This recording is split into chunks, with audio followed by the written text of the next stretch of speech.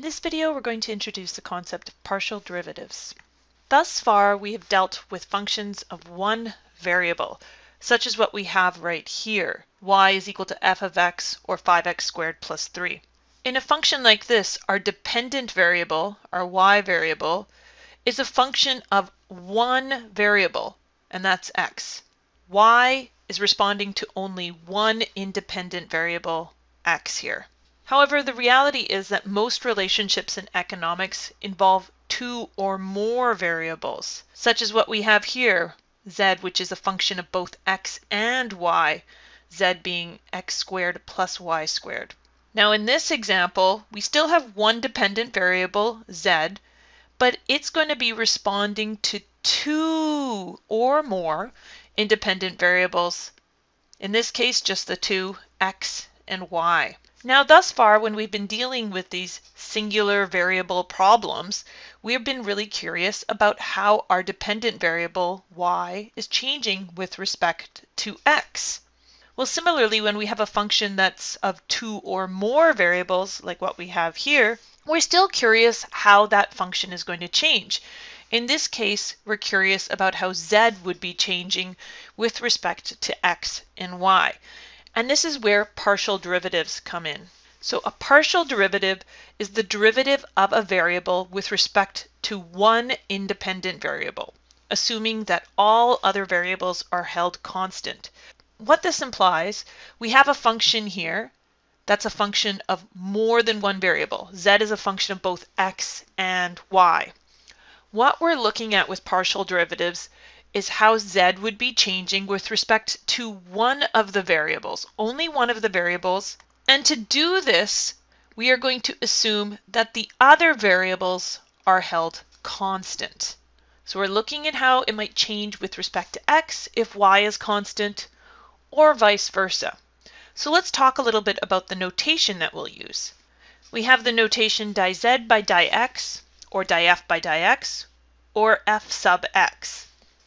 All of these mean the exact same thing. These notations are interchangeable. What they would indicate is the derivative of our z function with respect to x and x alone. It would assume that the other variable y, because f is a function of both x and y, is being held constant. In other words, this is the rate of change of z with respect to x only, assuming that y is constant. So z would not be changing with respect to y, it would be changing with respect to x only. Now we also have the notation di z by di y, or di f by di y, or f sub y. Once again, these are all interchangeable notations. This would indicate the derivative of z with respect to y and y alone, assuming that the other variable, x, would be held constant. This would be the rate of change of z with respect to y only. Assuming that x is being held constant, we would be looking at how z is changing with respect to y and y alone. Now let's do some examples to show how this is implemented, how this is done. Example 1.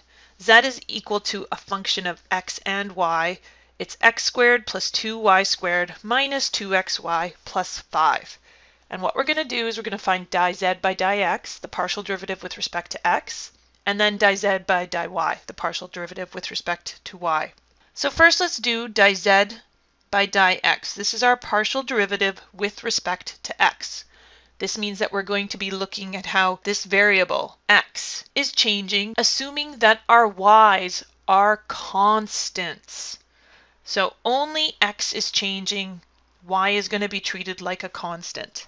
So doing this, I would look at my first term here. The derivative of x squared would be 2x. And then we have 2y squared. Now remember, y is going to be treated like a constant, like the number 100 or something like that. So this value here is a constant. The derivative of a constant is 0. Next, we're going to look at this negative 2xy. Now remember that negative 2 and negative y are going to be treated like a constant. And then I have the derivative of x and x alone, and that's going to be 1. Finally, I have the derivative of 5. That's the derivative of a constant. so that would be 0. Now simplifying this, I have di z by di x is equal to 2x minus 2y. And that would be my final answer for the partial derivative of z with respect to x. To recap what we did, we looked at the derivative with respect to x. So I'm highlighting any term that has an x in it. These other terms are going to be treated like constants, as is negative 2 and y in this term. Those would be our coefficient to x. Y is going to be treated like a constant. Now let's do the partial derivative of z with respect to y. Di z by di y is going to be equal to, well, now what are my y terms? I have a y term here, and I have a y right here. Everything else is going to get treated like a constant. So my first term, x squared, is going to get treated like a constant. The derivative of a constant is 0. Then I have 2y squared. The derivative of that will be 4y. Now I have negative 2xy. Negative 2 and x are going to be the coefficients. They're going to be treated like constants. So I have the coefficient negative 2x times the derivative of y is 1. Finally, I have the derivative of 5, which is simply 0.